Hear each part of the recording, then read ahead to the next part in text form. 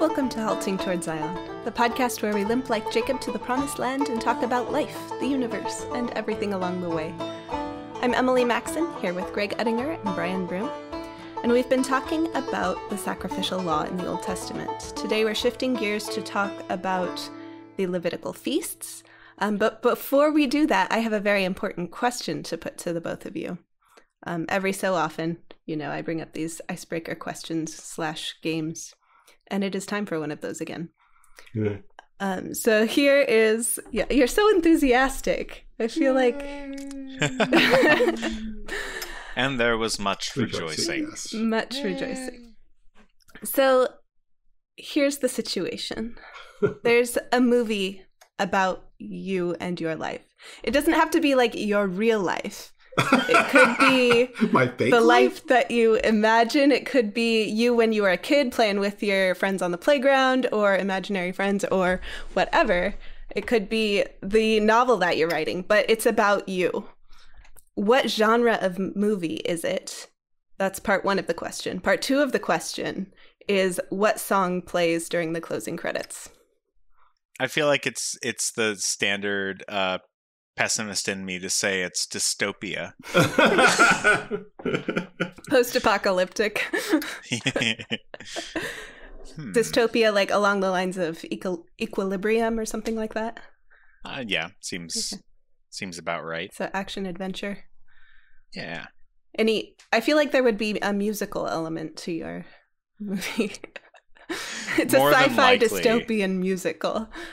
I want this to be a thing now, honestly. I feel like the best trick I could ever play is rickrolling the audience right at the end. I would appreciate that. I appreciate a good rickroll. Okay, so for Brian, we've got a sci-fi action adventure dystopia.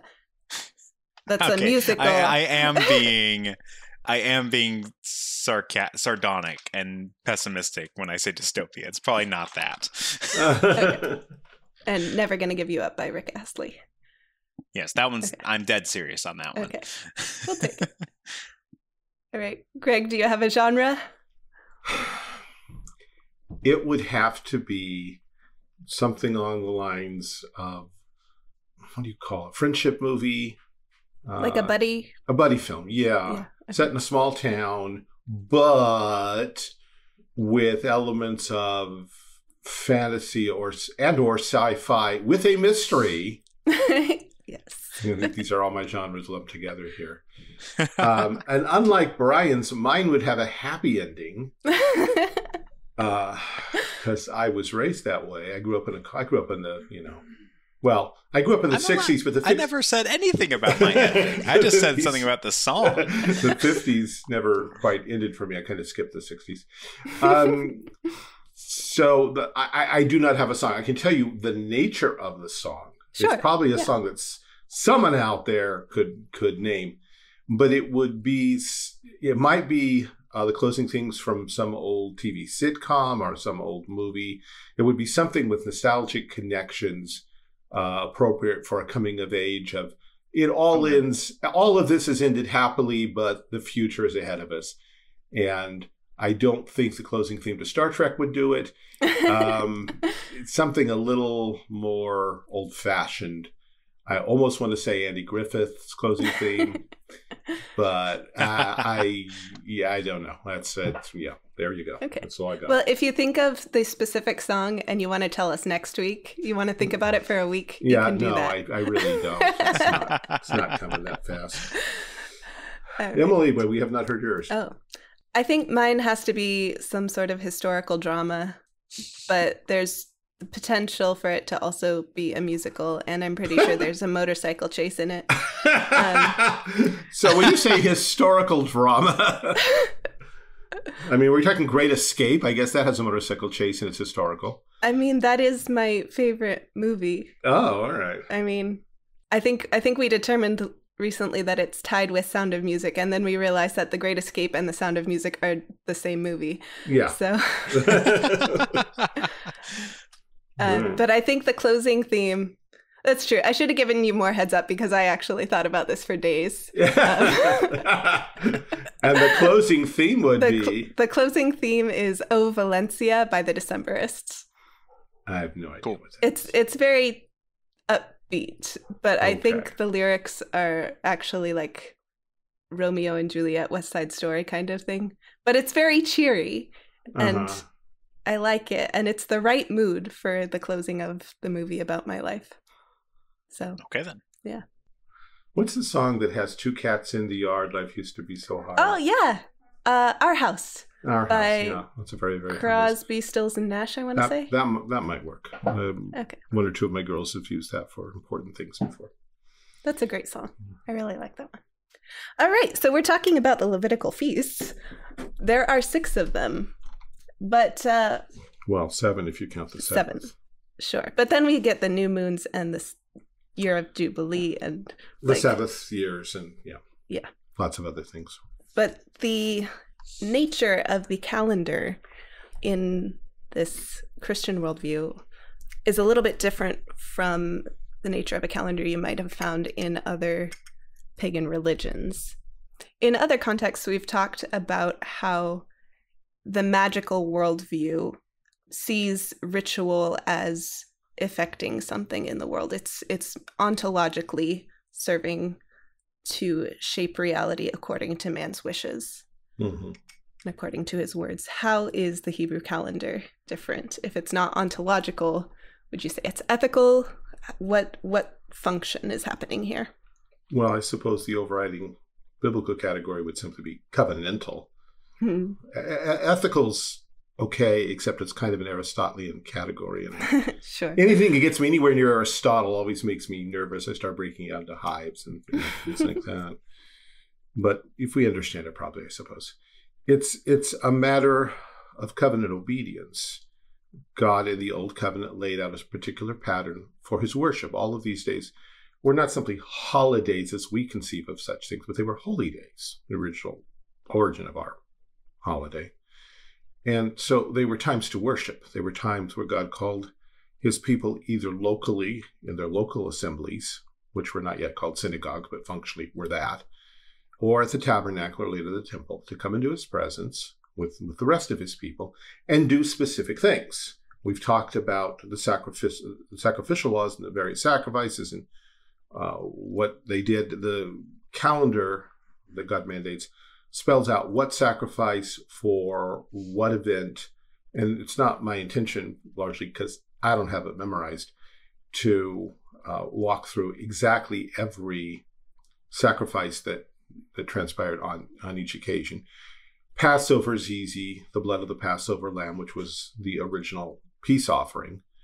On the Day of Atonement, you have the sin offering, along with its companion, the scapegoat. And first fruits, there's the offering of grain and cereal, but there were other blood sacrifices with that. The waving of the first fruit sheath is simply a grain offering resting on the Passover that has just transpired. The point is, and here's an area for Christians to start meditating on, thinking about, because we've ignored it for so long. This is something our children should know, so that by the time we get to our age, we should say, well, of course, obviously, it's not obvious, really. We haven't spent that much time on it, but it's if we can just plant some seeds here and get people thinking, like, these are things. I think that was in the Old Testament.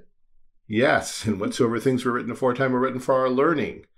They're written for us upon whom the ends of the ages have come, that we through scriptures might have confidence and hope. Paul tells us something along those lines. So there's a couple angles you could approach this from. This is God's call to his people to worship. We worship God when he calls us, and traditionally Christian worship begins with a call to worship, usually taken directly from Scripture. Something like, come, let us worship and bow down, let us kneel before the Lord our Maker, or any of a number of things. The Book of Common Prayer has its share, and other traditions have theirs, of pieces of Scripture we use to tell God's people, this God summons you to worship. You have his permission, you have his blessing. He's saying, come on in. And then we find ourselves in the presence of God, and then the liturgy kicks off from there. What do you do when you're in the presence of God? First of all, you're awed at his holiness and confounded by your sin. And so that needs to be addressed up front. And then as you understand that you have peace with God through Christ, or in the Old Covenant, through the blood of the sacrifice that points to Christ, then you are joyful and you want to sing and you want to talk to God and you want to hear from God. And somewhere in there, in many cases, there's a fellowship meal, at least if it's a peace offering that's involved, or some other celebration. Most of these festivals were feasts. So God is again involving the whole man, not just the spirit. Ding! It's very non-Gnostic. He calendar. feeds the body as well as the soul. Feeds the body as well as the soul. Feeds our need for communion with one another. Chevy Chase did a whole series of National Lampoon's Summer Vacation, Christmas Vacation, all that. I don't think I ever saw any of them all the way through, but I think the point of them was American family vacations have a history of going really bad and being annoying and frustrating, and yet we keep doing them. There's something about we're all in this together. It's just us against the world. We're going to go see something new. That builds community, builds memories, builds experiences together, changes our perception of the world. And as Israel came together three times, three of the feasts were mandated attendance in Jerusalem. And not the whole family didn't have to come, but very often they did, at least to one. We see this, for instance, with Samuel's parents and then with Jesus' parents. This kind of thing would happen. That kind of blows my mind that every family, like, it must have been a lot of people, right? There'd be a lot of people on the road, you know, and you would expect as you go by this village or that village, hey, your friend Teddy from last year, he's going to be there. Oh, Teddy, hey, come on, join. You know, and you would generally, the men traditionally travel with men, with women, the children with either side, depending how old they were. But it was a community building thing. It wasn't a forced march. It wasn't military. It was celebratory. And kids would look forward to seeing the friends they met the year before or the year before that. Sort of like going to a Christian summer camp, you know, for your denomination. You don't see them any other time, but you see them then, and you're Christians together. But that also comes with all the practical hardships. Walking a long way. Most people did not have mules or donkeys, let alone horses. They might have an ox cart, but ox carts are not terribly comfortable. So as with things in our church, our churches today, you know, we believe, at least those of us here, that God ordained the baptism of babies. You know how bad that can go? God knew that. The crying, the wetting, the diapers, you know, everything that could go wrong will go wrong. Eventually, baby throws up. God knew that. And yet he said, do this. He doesn't have such an air of sanctity of tradition that he's not willing to laugh with the little kids and their foibles and us with ours. Well, it's also a really great just illustration of how God's there for every moment, every kind of moment. It's not just this, you know, God isn't just the guy you go worship on Sunday and you get dressed up in your best clothes, and he's only there really when you're there looking nice for him. And, you know, he's like, he'll only help you out when you're there to look nice for him. It's like, no, he's there for every moment, including when you're in sweatpants eating a pint of ice cream and crying over something horrible that's happened to you. Yeah. Or if you're even so young that you can't put into words what is hurting you. Yeah. Yeah. And that's a lot of what this is. There's a contrast this with the American calendar. You know, when we, as a nation, as we became a nation and so broke away from Britain, we pretty well scrapped the church calendar because it was perceived as denominational, sectarian. You were Anglican or Lutheran if you observed all that, and it still smacked a bit of Rome to a lot of people. And so very quickly we began to replace the traditional church holidays with patriotic days. Washington's birthday, later Lincoln's, 4th of July to celebrate the Declaration. Thanksgiving came and went until finally it came and stayed. But the reference was more to the origins of the country than to Thanksgiving to God. And, you know, you could throw on that. Christmas remained, although it's become increasingly secular. And Easter, too, was secularized. And these things, let's not forget All Saints Day or Reformation Day, however you want to perceive it. Either way, it's a church holiday, but we turned it into something that's fun for kids, which in and of itself is not a bad thing. I've watched children come to Reformation Day services over the years, and it's pretty much horrible for them. It's boring, lectures on the fine points of theology and Reformation history. There may be a good way to do that to include kids joyfully, but I haven't completely seen it yet.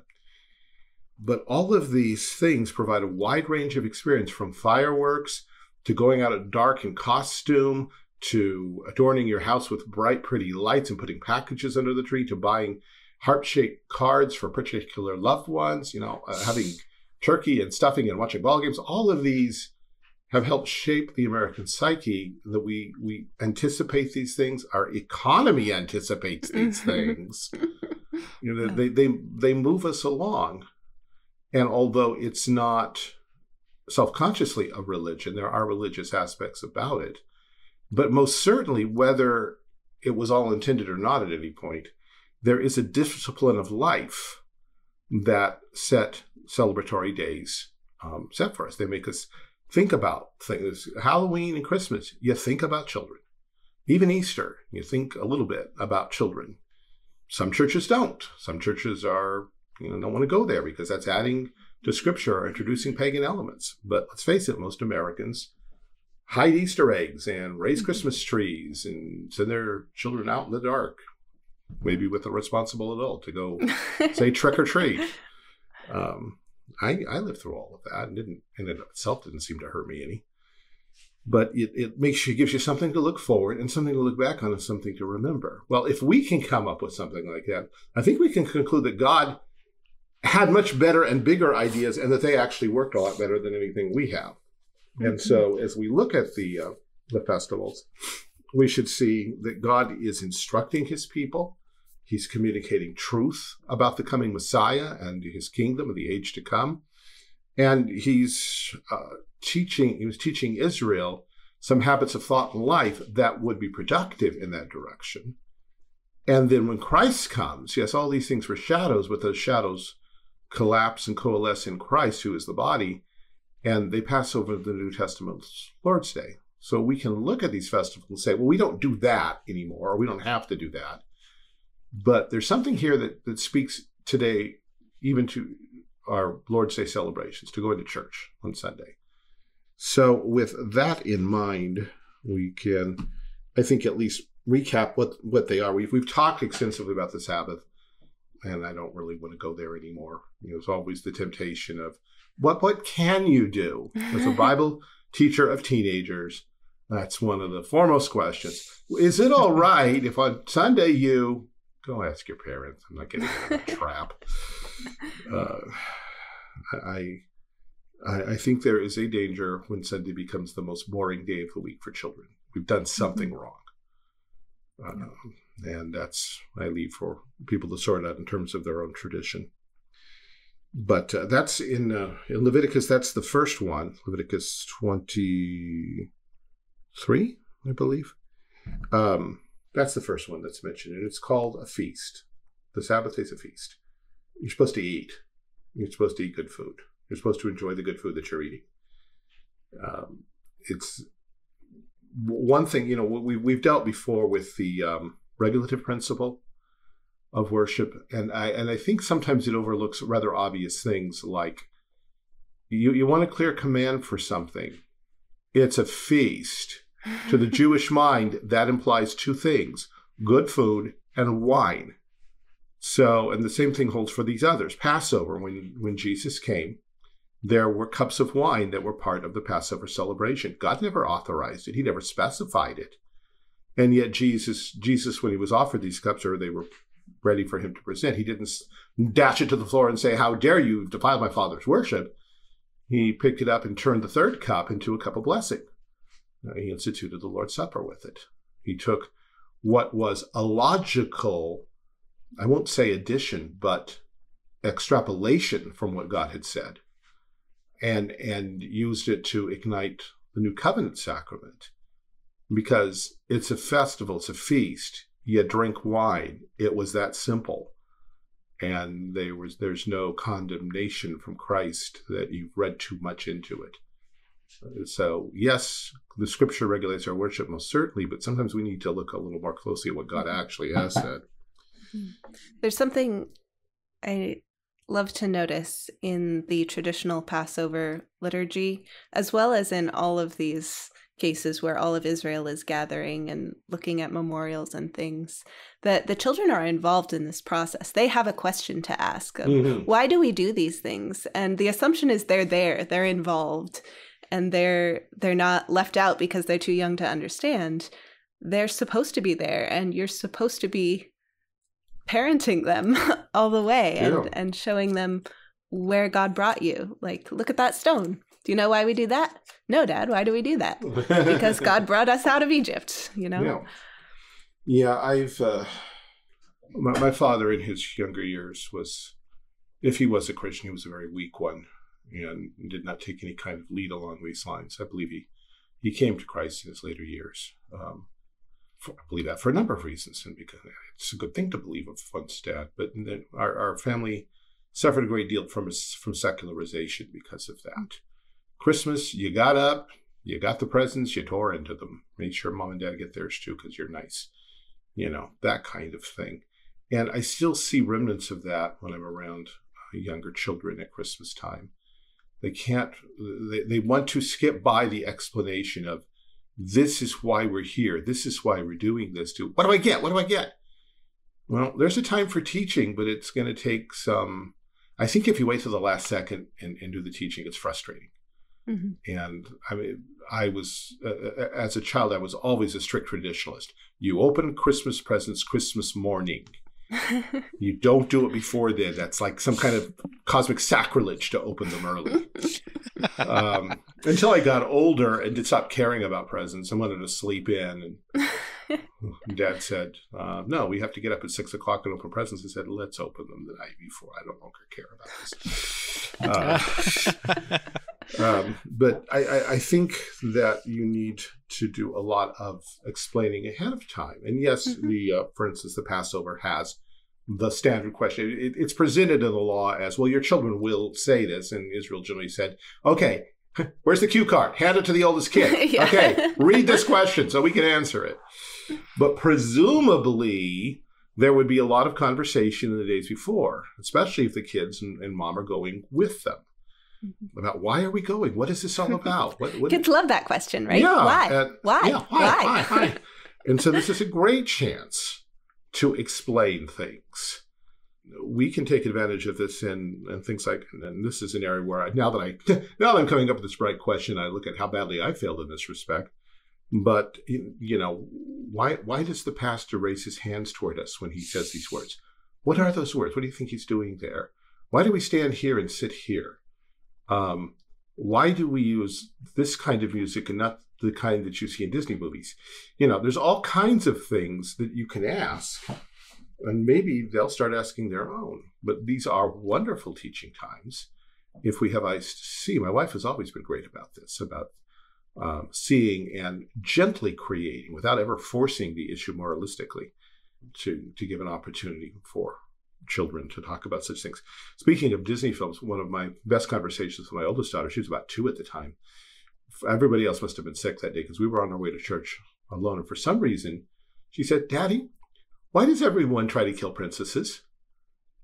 Whoa. That's a good question. It is. I never would have thought to ask that question. And we spent the rest of the time talking about the church as the bride, Satan wanting to kill the bride, she as a daughter of God and thus a princess in God's family. It was wonderful. I wish I could remember it all, but I know my memory says it was a wonderful conversation, so it must have been. So one thing that we have here in all of this is God presents different kinds of circumstances to provoke different sorts of opportunities. What if every holiday on the American calendar we celebrated exactly alike? Let's say that every holiday was a mini Christmas. You go out, you get a tree, you put lights on it, you put presents, there's the mistletoe and the eggnog, and every single holiday is like that. It's a bit samey. Yeah, samey. Yeah, it's a bit samey. And God doesn't do that. there were some similarities. They're all worship services, and 3 of them required you to go to the tabernacle or temple. Others didn't. The Day of Atonement didn't require you to go anywhere. In fact, it told you to stay home and think about your sins. But with each, I mean, the difference between, think again for children, between trumpets. Here, Bobby, here's a trumpet. Go blow it. Hank, what did you just do? Do you know what you just released up on the world? And tabernacles were, hey, Dad, this is the greatest fort ever. Come on in. I'll see if I can fit. Each of these there's something fresh about it. So it's not just, as adults, often what we look for is very simply a day off. Mm-hmm. And depending on the season, we know more or less what we do with our days off. And often it's the same thing, sleep in. Maybe for some of us, it's gardening here, going to the snow here, or something else. But God was more thoughtful in what he did. So we got as far as the yearly festivals. The first one, well, here's something we have to talk about first, though. And that's the whole concept of the year. Mm-hmm. When God created heaven and earth, it apparently was someplace in near or around the autumnal equinox. And that day becomes New Year's Day. And so the 7th month would begin around the vernal equinox. So it would span those. When God brought his people out of Egypt, he shifted the calendar by 6 months, so that what had been the 7th month, beginning with the vernal equinox, now was the 1st month, and what had been the 7th month, beginning with New Year's Day, was now the 7th month. I hope I just said that right. What had been the 7th month, the first month became the 7th month. Yeah, that. Yeah, first becomes the 7th, 7th becomes the first. The first shall be last. And the last. Yeah, the first shall be last. Yeah, interesting. But Israel continued to use both calendars. The liturgical or ecclesiastical calendar is the one that we pay attention to when we're looking at the feasts and such. But for anointing kings and tracking their reign and such, more often the civil calendar is used. So you've got the fiscal year starting at Rosh Hashanah. Right, exactly. So just as we have fiscal years and school years and calendar years, they also ran 2 years side by side, and it didn't bother them. They were smart people, and they could figure out what was going on. So with this new calendar, the first month was called Abib. Later on in Persian days, it was called Nisan. And on the 10th day of that, they chose the Passover lamb, checked it out for three days or so to make sure it was free from blemish. And then on the 14th day at even, they killed it, and as a sacrifice, as a peace offering, which they ate together with their families and possibly neighbors if they had a small family. This was coincident with the Feast of Unleavened Bread. And here again, the Jewish fathers turned this into kind of a game for the kids. They would deliberately leave packages of leaven scattered throughout the house. And at night, they would go with a candle through the house and find all the packages of leaven, a treasure hunt. But it was something that would stick this in the minds of their children, of this, the leaven of Egypt, we have to leave behind. We must get it out of our house. Very practical kind of Sunday school thing, but it worked, and God blessed it. But we've talked about Passover. What happened, there was Passover and then a Sabbath day. Or Passover was the Sabbath day. The 15th was the Sabbath day. And the day after, something happened that's only mentioned once or twice in the whole Bible, which is in itself odd. But Passover is dated from the time of barley harvest. So they will, I think we talk about this next week, but in addition to all the other complications, Israel was also running a solar year and a lunar year. And the lunar year has more like 13 months or 12 point something. And every couple of years you have to add one. You have to add a month in. And so because of this shifting, they had to keep the lunar calendar tied to what actually was happening, like really harvesting barley. And so once they knew that the barley crops were coming up, then they would watch the horizon very closely for, I guess it would be the new moon? I don't even know. Whatever the moon does at that point, at the beginning of the month. And when they saw that, then they would blow the trumpets, and they would echo throughout the land. And every month was announced by the blowing of a trumpet, for a total of 7 throughout the agricultural and liturgical year. Well, it would be hard to see the new moon. Yeah. So if you're going to be looking for so that, you're going to be looking then. a while. Yeah, that's not it then. So that's going on. Well, so it's tied to the barley harvest, and you have to wait for the barley harvest, and you have to wait for the moon to be in the right cycle. And when it is, then you can have Passover, and that means that the first of the barley is ripe, and on the day after the Passover Sabbath, somebody someplace again, the details are exceedingly lacking, whether everybody did this locally or representatively, or somebody just went out into the fields near the tabernacle and cut something, or people nearby ran to the tabernacle in a contest of who gets there first. We don't know. We're not told. But they bring the very first sheaf that's harvested, and they take it and they wave it before God. It's bloodless. Now this is interesting because all the other sacrifices, even first fruits, require blood offerings. This one, by implication, has its roots in Passover, the day before yesterday, and it's waving a sheaf, the first fruits of the whole crop that's following, before God, in the presence of God. Now, that's all we got here in Leviticus 23. It takes St. Paul to fill this in and say, Christ, the first fruits, afterwards they that are Christ is coming. Christ is the first fruit sheaf. And he dies on Passover, spends the Sabbath day in the grave, and then he comes forth on that first Sunday. And that's why it's not bloodless. The blood was shed by the Passover lamb. Now the Passover lamb got better, and he's alive, and he's being waved in the presence of God to signify that I'm the first. I got a whole bunch following me. And on the calendar, we point then to the next feast, which is actually called First Fruits, or Pentecost, or the Feast of Weeks, because it's 7 weeks plus a day, or 50 days, that's the Penta, when people have got together their own harvest of their own fields. And they've completed the first round of harvest, and so the work's done. God's given them 50 days to get that first harvest in. And they bring it and present the first of the first crops, barley and whatever comes due at that time, and they present it before God. And we have a picture here. Now, it's 50 days after Passover. This is one of those other things where God expects us to flex our mental muscles and say, did anything significant happen 50 days after Passover? And again, it's not obvious. There's no place that says, and lo, it was the 50th day. What it says is more like, okay, we're now in the second month, and then this happens, and this happens, and then it gets down to, we're really close to 50 days, and then Moses starts going up and down mountains, which I completely missed as a young person, even as a Bible teacher. I looked at it, and in my mind, I saw Moses going, boy, he went up and down that mountain a lot. Now, this is dumb because I've climbed Mount Lassen. You don't go in 2 or 3 times in a day. Each trip to the top of a mountain takes a day and you're worn out. So rather than say, oh, each of these is a whole day and that's going to get us really near 50, I just completely missed the point. So if we do the proper calculations, we find out that Pentecost also pointed back to the giving of the law. What's it point forward to? Well, we know the New Testament, right? We all know about what happened on the day of Pentecost. Holy Spirit's poured out. The law is written in people's hearts. And we see the harvest of Israel, the first fruits.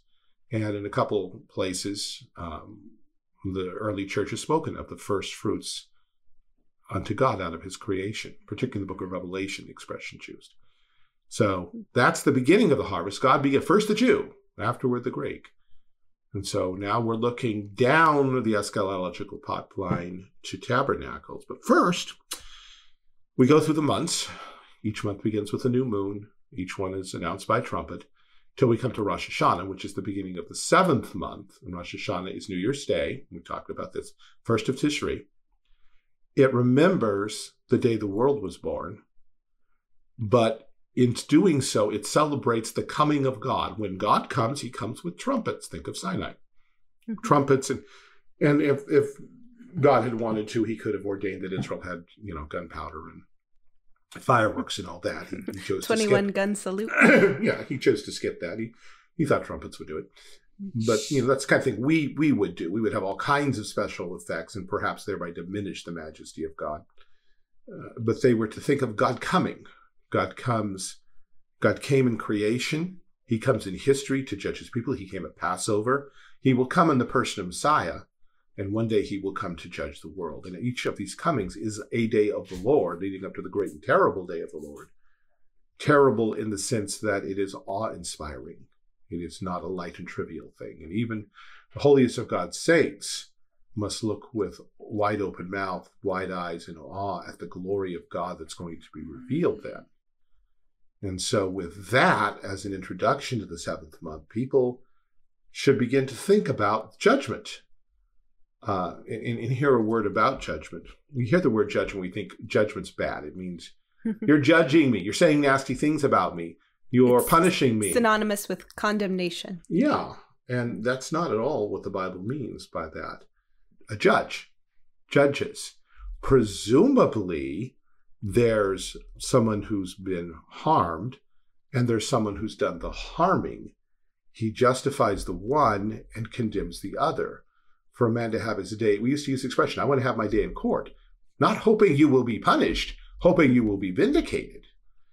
And the word is used this way, particularly I'm thinking of the book of Revelation. It's time for you to judge the dead. And there the context is not the final judgment. It's talking about the saints who've been martyred by the Jews and by Rome. It's time for you to judge Israel and to judge Rome, to vindicate your saints by bringing destruction upon these pagan powers. So when we come to God's presence, you step into the presence of a holy God. Judgment's inevitable. God looks at you. He sees you. He sees you down to the core of your being. And God does not put his mind and ethical faculties on hold or doesn't wear rosy glasses. What he does wear, of course, is the blood of Christ in front of his eyes, which we're going to see in the next feast. But for the Christian, then, to stand before God in Christ's merits is a sobering thing, but a joyful thing. To come in God's presence in one's self-righteousness is a very dangerous thing. And we can think of Paul in Corinthians when he speaks of, you need to judge yourself because you haven't been, some are weak and sickly and some sleep. Coming into God's presence for worship lightly, particularly to this Holy Sacrament, can be damning, and it can be death. The next, after Trumpets, the next feast is the Day of Atonement. It's on the 10th. And I'm going to throw this out so that somebody somewhere notices it and remembers, and I have this for permanent record. You notice the Passover lamb is chosen on the 10th of Nisan, and that the Day of Atonement is on the 10th of Tishri. I don't know why. I have a partial guess that I'm not going to share. But I don't see anything in Scripture that singles out why in the world the 10th should be important. 7 plus 3? But I just thought I'd throw that out there because I haven't seen anybody mention it anywhere. Well, we've got 10 plagues, 10 commandments, judges judged over groups of 10. Yeah. So there's some sort of judgment going on here, there's right? Something there. There's something there. Maybe that. Maybe there's a connection with judgment. Anyway, scapegoats. But first we have to back up and think about sin offerings. The sin offering had reference to the tabernacle. The tabernacle was God's house, but God's people are God's house. And so the one reflects the other. When God's people sin, it's as if that's reflected in the tabernacle, as if it's to God visible as mold in the walls. And nobody wants to live in a moldy house. God doesn't. So the sin offerings that applied blood to various parts of the tabernacle were the daily, weekly cleaning of the house, not from real dirt, but from sin and its influences, so God would continue to be content to dwell with his people on a day-by-day basis. But this is the big spring cleaning of the year, when God, in a big way, guarantees his people, I am staying with you. And a number of things happen, but the ones we'll focus on are, first, the offering of a sin offering, a goat, whose blood the high priest would take within the veil. This is the only time during the whole year he could go behind the second veil into the Holy of Holies. He would go both with incense and also with the blood of the lamb, or blood of the goat. And he would sprinkle the blood on the mercy seat. Now, the Shekinah glory, God's presence, manifested itself above the cherubim, then the mercy seat as a lid on the ark, and then within the ark, the tables of stone, the 10 Commandments. God looks down upon his law and sees its provisions, its stipulations, and knows that his people have broken it. But once a year, the high priest, the mediator, the Messiah, is to put blood there so that God will look at his broken law through the blood of the sin offering and be content, be satisfied, be propitiated, the word we don't use anymore. It means his wrath is turned away, and he will be content to dwell with his people for another year. Now, it's not magic. If you do it unbelief, God's going to call your bluff, and we can think here of of Hophni and Phinehas and their abominable worship, what they did to corrupt the worship of God, and how God eventually got up and left and turned his sanctuary over to the Philistines, and the same thing later.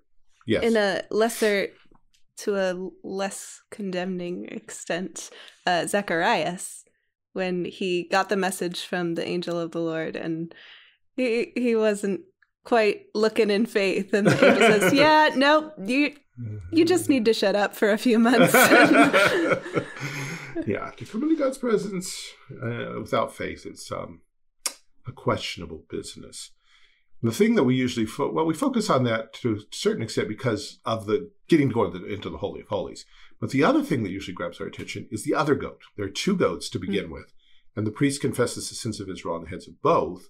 One is sacrificed. The other, though, is given to a man. He's taken out in the wilderness and let go. He escapes, as it were, into the wilderness. He escapes judgment and death, bearing the sins of God's people. And this seems to be an image or a figure that God takes our sins from us as far as the east is from the west. He takes them out of memory, out of sight. One of the minor prophets speaks of God throwing our sins behind his back into the depths of the sea. It's that kind of thing. And again, another visual preaching of the gospel, another way to think about what God does for us, so that we don't go on being haunted. But I'm a wicked, miserable sinner. Yeah, sure are. But you know what? You got a great God, and he just dealt with that. Rejoice now. However, the Day of Atonement was not a day where Israel had to come to the temple. It was the one day where they were to stay home.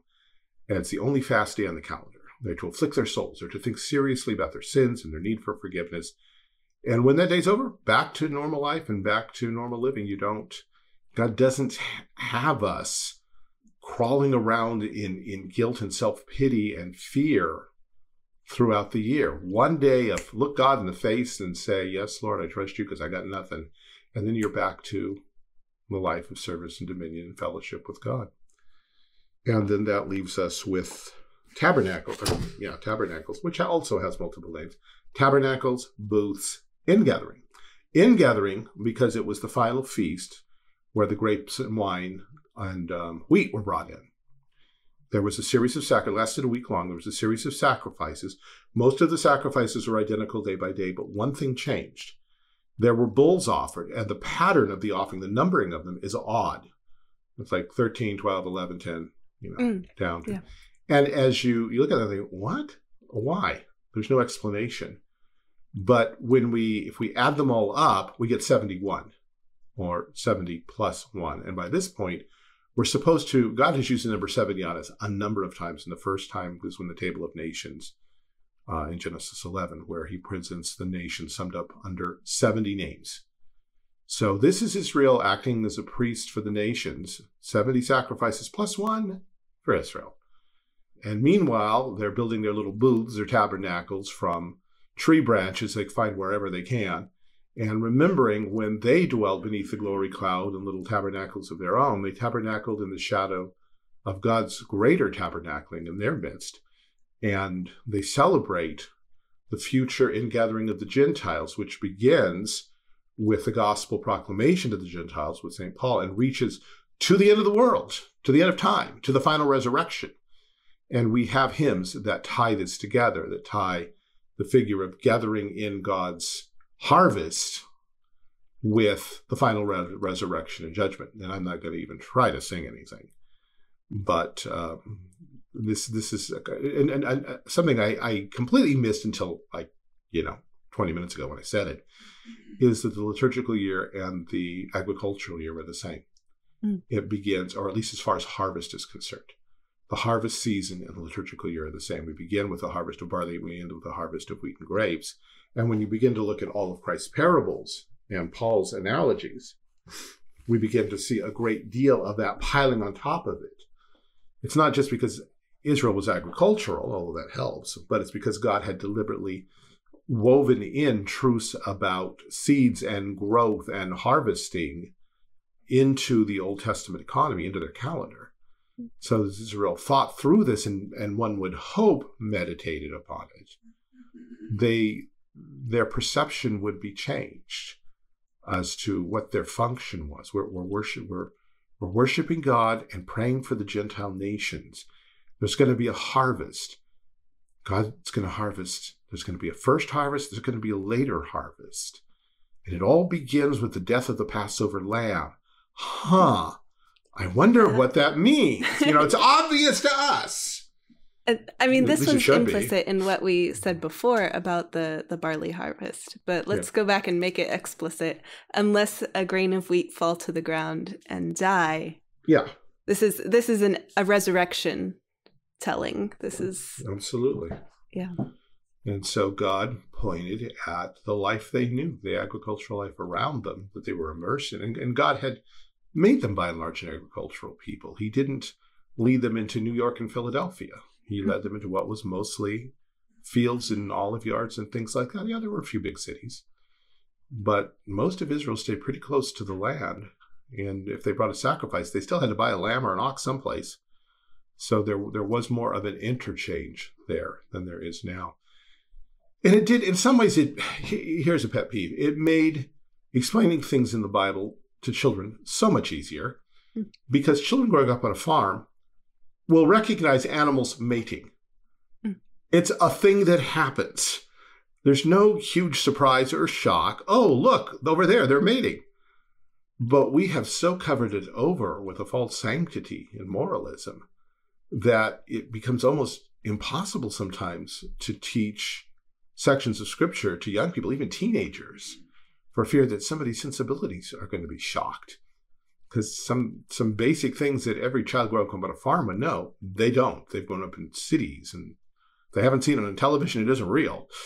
But God deliberately put things out there, animals dying. That cute little lamb who's been with us for a few months, he's going to become a sacrifice to God. We will name him Sacrifice so you don't get too attached. He has a destiny. It's to die. So you need to understand that here. Then we're going to eat him. Yes, and we're going to eat him. And he will become part of us. And oh, Mom, that's sick. No, yeah, learn to think that way when it's acted out around you all the time. And I suppose the last thing to say, although I've hinted at it, is that these things are not ongoing into the New Covenant. There's no suggestion that we should be observing Passover as such, or trumpets, or any of these other things. We do celebrate New Year's Day, but January the 1st is absolutely meaningless astronomically, culturally, or any other way. But, so we go out and guess what? We make loud noises. Surprise, surprise. We make New Year's resolutions. I think we're going to talk about this next time. We set things on fire. Yeah. Human nature does not change. Yes. Yeah. It's, some things are basic. But the underlying principles here do coalesce into the Lord's Day. And sometimes we need to go back and look at the roots so we can more fully appreciate what the Lord's Day is all about and what Christian worship and liturgy is all about. We don't need to go back and do things the way they did. We don't need to have the incense. We certainly don't need to have burnt offerings. But we do need to understand the principles that were at work and why God used such a thing. And we do need to understand that this is something that's, I think, unfortunate in Reformed history. Luther and Calvin, as far as I can see, were both of the opinion that the Lord's Day was not technically set or required in the New Testament. It was simply a day that the church chose. And that's, for one thing, that's sort of like handing Rome and then later Seventh-day Adventists all the ammunition they need. Oh, yeah, we in the church, we set the day of worship. Aren't we powerful? See, it's a Roman Catholic conspiracy. No, but Jesus set the day by rising from the dead and then meeting with his disciples. In the beginning, God set the seventh day by resting and gave no commandment. He just rested and assumed that his image would know that that's what you do. And it would be a long time, a couple thousand years before there would be a positive command, because his example was enough for people who loved him. And with Jesus rose from the dead, you learn real fast, especially if you're Thomas, if you don't show up on the Lord's Day with God's people, you're going to miss cool things like Jesus. And so very early on, they learned that that's what you do in the book of Revelation, chapter 1. It's the Lord's Day. It's the only time in the New Testament we find the expression. And what do we see? There's Jesus coming as if it's the day of the Lord. He's thundering like the glory cloud. He's dressed like a high priest. He's got a message for the churches. He's got a message for the churches. He's holding their angels, their pastors, their messengers in his hand, and he speaks to each church. And then after all that's done, John is caught up into heaven and sees the same thing from the other side. From the throne of God, he looks and hears the church caught up into heaven, symbolized by 24 elders, all about the throne, singing, "Holy, holy, holy," with the angels and the cherubim, and singing praises to the Lamb. And something that I missed for a long time, we're introduced to 7 angels who are pastors in chapter 1. Those 7 angels keep on showing up. They're not new bunches of 7 angels each time. It's the same pastors all the way through the book. So at the end, when John falls down before one of them, he says, "Stop that. I am one of your fellow servants. I'm also a prophet." In other words, I'm not an angelic spirit. I'm a real guy. I share your prophetic ministry, and that I too preach the word of God. Get up off your knees, which helps us see the whole book of Revelation in that context. It's a worship service. And it pulls out so many elements. And again, this is something I think we talk about next week, especially about Rosh Hashanah, New Year's Day, that it just to read Revelation as an outpouring or an analysis of the calendar will help you see things about Revelation, I think, that you might have missed before, at least things I've missed. Well, absolutely, because Revelation is entirely dependent upon understanding the Old Testament. Yeah, when I was young, and new converts were expected to read 2 books of the Bible. John, because it was the simplest and had no particular references to the rest of the Bible. And the book of Revelation, because it was, tomorrow's headlines. Wrong on both counts. Ignorance of the Old Testament. But, I still kind of like John for a starter, because it is very straightforward in what it tells you. Not that the other Gospels aren't also straightforward, but it's not a bad starting space. No, it's not a bad part. I don't mind that at all. I laugh at the naivete of saying you don't have to understand the Old Testament. John points and says the Lamb of God. I mean, honestly, we're talking to a convert who knows nothing, and today you have to assume that converts really know zero, zilch. There was a time when every kid at least had gone to Sunday school or heard some biblical expressions, or maybe had the Bible as literature in a university class, something, or had seen, Easter movies on TV late at night. Kate and I were working with a young couple several years ago now. They were just on the verge of being Christians. In fact, they probably were at that point. We just I wasn't sensitive enough to get it and say, okay, you need to be baptized. But we said, well, what can we do for, and Kate says, my husband has this thing where he teaches the Old Testament 45 minutes. Would you like to hear that? I said, oh yeah, that sounds good. And so I used as my outline the table of contents of the Old Testament. But the funny thing is, I got to Noah's flood. Like, everybody knows Noah's flood. No. Oh, wait, the lady says, oh, wait. I think I just saw that. We bought some children's books for our little girl. It was like, 2 or something. Like, yeah, I think there was something about that in there. That's all she knew. Got to Samson, long hair, Superman, Shirley. There were movies back in the 50s about Samson. Never heard of him at all. Nothing, complete biblical illiteracy.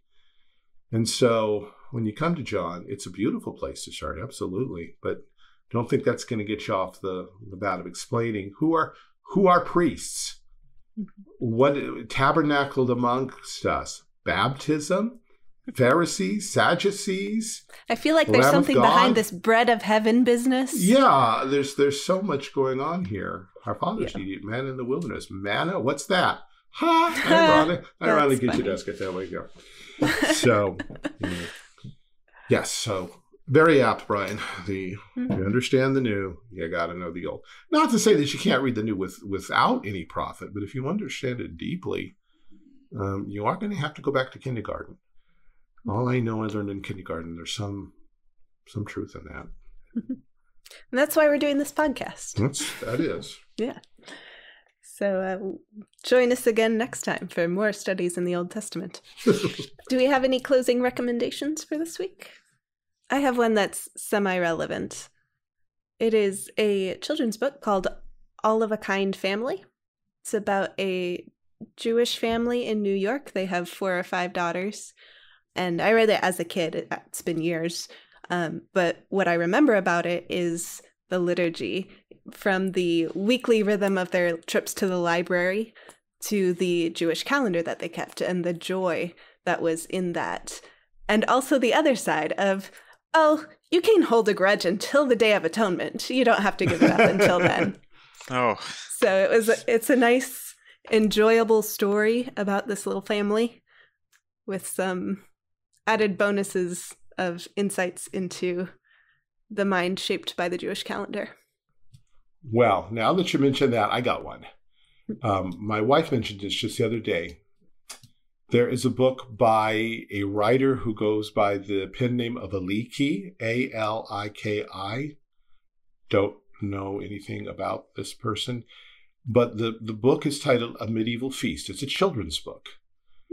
I don't know if it even comes in hardback. Our copy was a good solid paperback. It's very beautiful. The illustrations are beautiful. It's simply the story of the king's coming for a visit to our castle, to our Lord and Lady. What must we do to prepare for this? What elements go into making a feast? And so there's a discussion of the kitchen. Well, actually, first of the hunting, and then of the pastures and the crops and all that comes in. And then in the kitchen, what do they do with this? And then out in the dining hall, how do they adorn it? And how do they set it? And then how do they welcome the king as he comes? It's medieval, but it's very well done. A small child could easily follow this. And again, the artwork is colorful. It's not realistic, but it's quite well done, quite beautiful. And I think for an introduction to medieval history and to the manners and customs and worldview of another time, I think it's a very valuable thing. And I think people at least who have small children or who like the Middle Ages will really enjoy the book. Cool. For my recommendation, it's just a more practical habit forming kind of thing. I have never really kept a journal. I've always felt intimidated, and I also just don't like writing things about myself. But one thing that I've started doing, and it's even possible I mentioned this at least in passing before, but I found this really great product. It's from the same company that makes the brand of bullet journal that I use as well, Leuchtturm. And they have one called Some Lines a Day, which is a 5-year memory book. And basically, there's 366 pages, one for each day, including leap days. And every day for a year, you fill out the top line across the entire book with just a few lines about your day, that day. And then the next year, you move down to the next line, and there's blank numbers to fill in the year. So it's 2 and a 0, and then you can fill in 21 like it is for me now. And it's just a cool starter journal for someone like me who doesn't feel the need to get super in depth. But it's a nice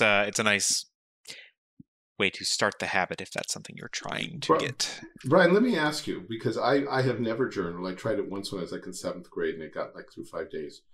Same. What do you see as the benefit in journaling?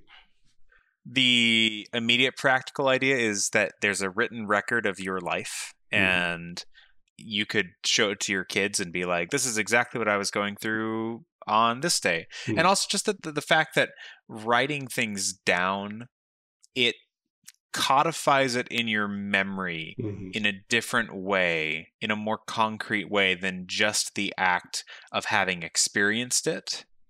So that, we see this in different ways with other written down things. Like if you write down a task, you're going to remember, hang on, I wrote that down. I'm supposed to be doing something today. Right. It had to do with the computer, and there was something with Microsoft Word. Oh, there's the list, and it says, write an article on XYZ, send Word file to John at the office or something. So it's one way to just help keep your memory sharp, but also it's just a practical way to practice things like storytelling, sentence construction, and there's a third thing I just forgot. I didn't remember it in time. It actually came to mind first, and I thought of the other two things. But yeah, it's just a general, all around practical habit to teach yourself your own stories and handwriting. That was the third thing. It's also just more practice with handwriting is always good. And you keep track of your own memories better, and it's a written record that you can look back on and either cringe at some of the things you've said and you go, wow, I've grown a lot as a person. That's great to know. Yeah. Or even just go, oh man, I remember that day. That was a good day. So it's just a general all around practicality that is worth at least trying to do more consistently. I take it back. I did journal one other time, or on one other occasion. That was my first and second trips to Europe, maybe my third as well. Oh yeah. First one I was very thorough, and I had made a thorough list of everything we ate. And how to spell the important stuff. Yeah, and how to spell the names of the places we were visiting, especially when they were German. And I couldn't. Yeah, I brought this along with me on my so far only Europe trip. Little Thinks This Travel Diary. I got 3 days in before we were too busy to really even remember writing anything. Because you went with way too many people. When I went, it was just David Farsherman and me, and we were on jet lag, so we'd wake up really early in the morning, and everyone else was asleep. So we'd do our Bible reading and our prayers, and then we would journal.